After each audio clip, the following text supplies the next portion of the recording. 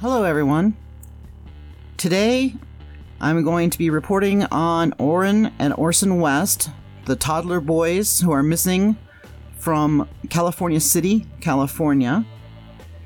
I've been digging into this case, and I will be putting a couple of links in the description of some other YouTubers that have been covering this that I found some of their information to be very enlightening. And then I went and verified sources in order to be able to bring it to you from my point of view and on my channel. And we are going to start from the very beginning.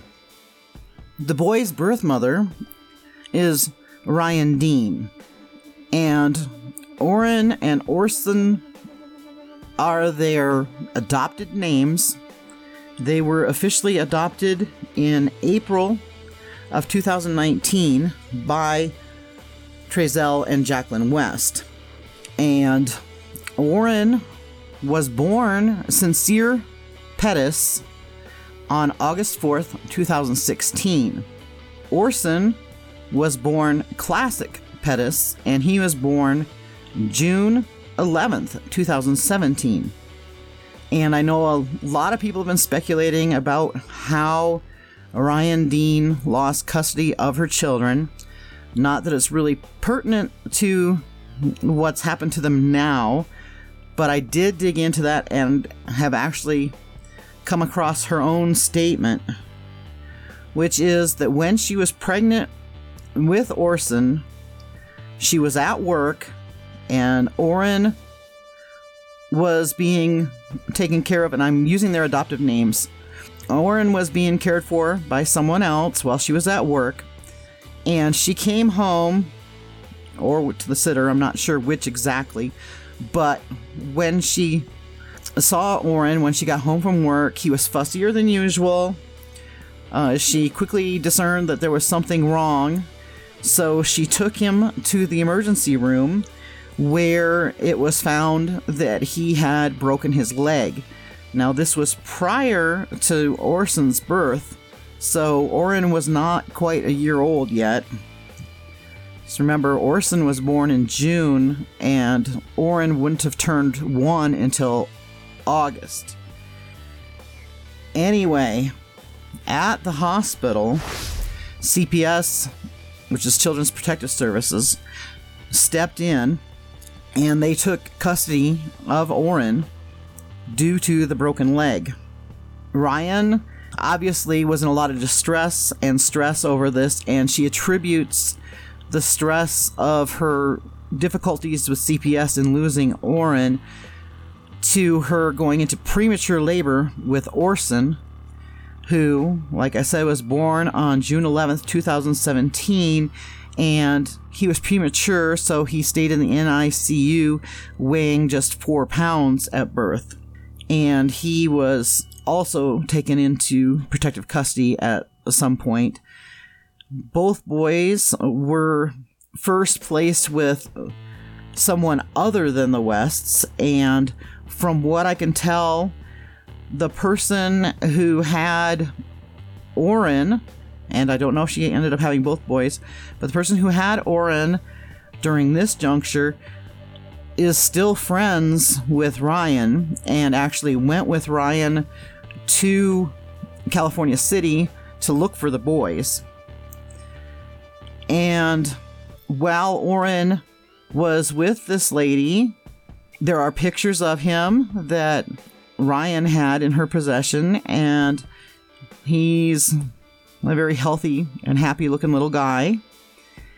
And the Wests ended up having custody in 2018 as foster parents to the two boys, and Ryan was still allowed to have visits with the boys, and she had not lost her parental rights yet at that point, and she needed to ask the Wests to give the boys haircuts and things like that, because they weren't doing the boys' hair the way she wanted their hair to be, etc. It sounds like she and the Wests did not get on well with each other right from the start. And then in December of 2018, Ryan and her mom wanted to give Christmas presents to Orrin and Orson, who at that time, of course, were still Cinsere and Classic. And the Wests denied them and told them that they could not give them presents for the boys. And somewhere in there, the Wests must have applied for adoption of the boys. Ryan had gone through the classes, etc., that she needed to do to get custody back. A sticking point was that she has what is known as a red card, which is a legal card for medical use. And they wanted her to go to counseling, according to her. And that, according to her, she went to the counseling place and they weren't going to counsel her for marijuana. It was legal and she had a medical card. So she had gone to see the judge, presenting the evidence that she was denied counseling services on the grounds that her usage was legal. And the judge did not agree with this. Anyway, at the same time, several of her family members were also going through the process of getting approved as being caregivers for the boys. And some of them actually even got approval. But a social worker determined that the boys were better off staying with the Wests and being adopted by the Wests because they had already settled into the home and were comfortable with the Wests and the other children. And so Ryan lost parental rights and the boys were adopted and their names were changed to Orrin and Orson. And as I said, that happened in April of 2019. We're going to talk about the Wests a little bit now. I don't know why current photos for the boys are not being used. On December 21st, 2020, which was a Monday, according to the parents' interviews, it sounds like they had the boys go play on the back patio with chalk and that the boys somehow knew that they weren't to play in the dirt, and they were trusting these little kids not to play in the dirt, even though the dad himself was saying that these are rambunctious children. Anyway, they stated that they noticed the boys not there around 4:30 or 4:45. They did a search around the house, the yard, out in the neighborhood, and that they called the police somewhere between 5:45 and 6. I don't have the exact times here in front of me, and the 911 call has not been released to the public yet. 8 p.m. is the time that the police sent out a news release. The original had the description, but it omitted their names and photographs, and I'm not sure at what point those were added. They searched the home, and in some of these videos that I'll be referencing, there was a talk with the previous homeowner, the one who sold the home to the Wests, and this lady states that first off, she felt that the couple was kind of sketchy to begin with. She never saw the children or met the children, and they never mentioned the children when they were going through the process and when, they had come to see the home. It was supposed to be a 30-day escrow, and she states that there were problems with the financials behind it, so it's kind of a nightmare for her. It took 100 days when it was supposed to have only taken 30.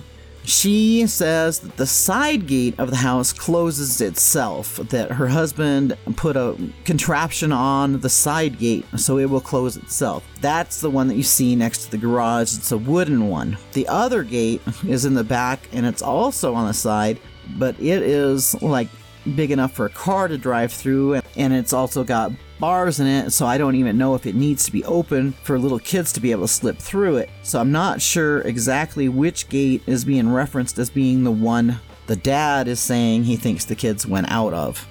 Also, the previous owner states that there is a one-car garage in back of the house, and that there is a room in the top of the garage accessed from the roof, and she was hoping that police had checked that out, and I'm sure that they probably have by now. Also, she stated in one of her interviews that she spoke on the phone to one of her former neighbors who I think lives across the street from the West's home, and they stated that they were looking over their security footage and that they have footage of Trezell West leaving the house on Sunday night, carrying the boys and putting them into the van before he drove away. I noticed that in the interview with the police chief, one of the people asking questions asked him if he had heard about that, and he said that he would look into those allegations. California does have an adoption subsidy for adopting foster kids, and it could be around $1,000 a month per child, more if the kids have any sorts of disabilities, and I do not know whether these kids do have disabilities. I do know that their biological mom was talking about how smart they were. She stated that Orrin had learned sign language when he was 1. Now, I don't know if he learned sign language for fun, or if it was because he has some sort of speech impediment, or if it's a hearing issue. No one's mentioned anything of the sort, though, so... Anyway, going through other concerns that people have had or questions that they brought up. Luminol.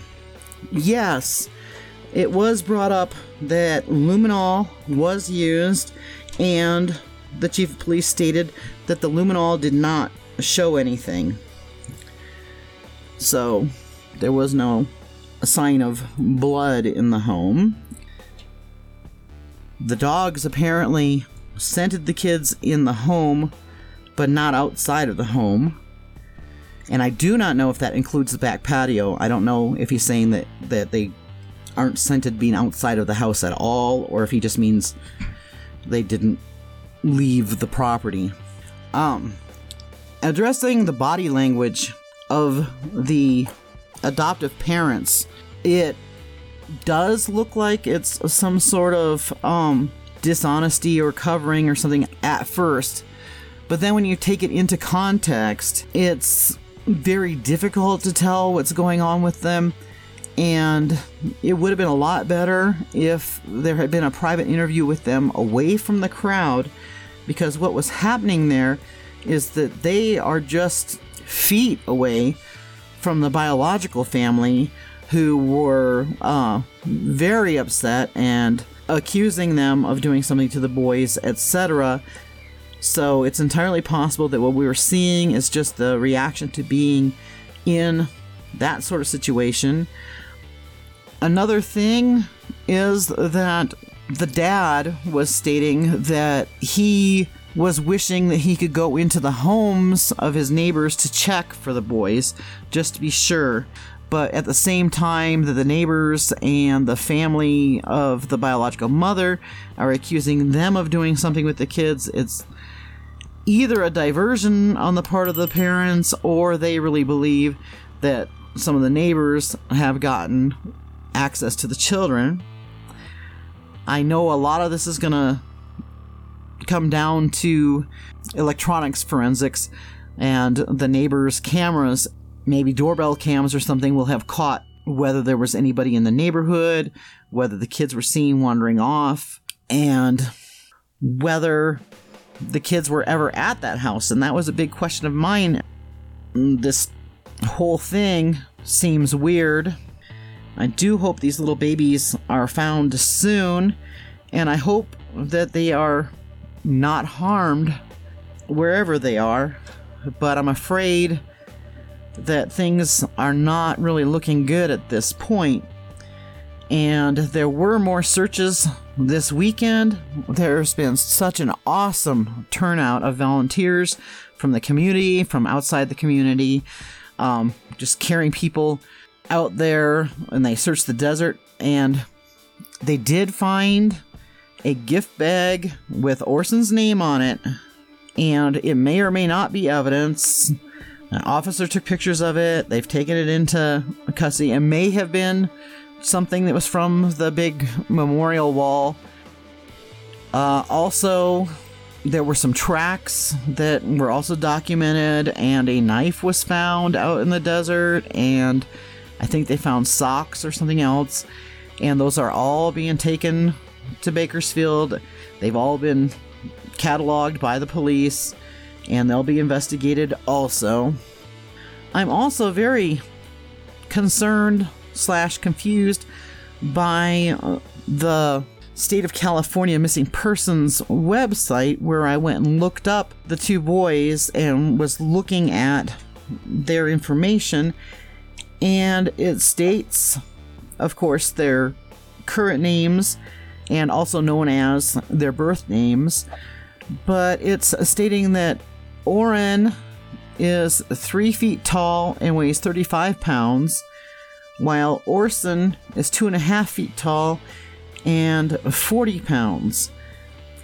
And it just seems a little bit off. It just seemed a bit strange to me, but at least they no longer are listing them as being exactly the same height and exactly the same weight. I'll keep you posted on this story as it unfolds, and I will keep digging and seeing what I can find for you. Thank you for watching Another Day in the Car with JuleZ.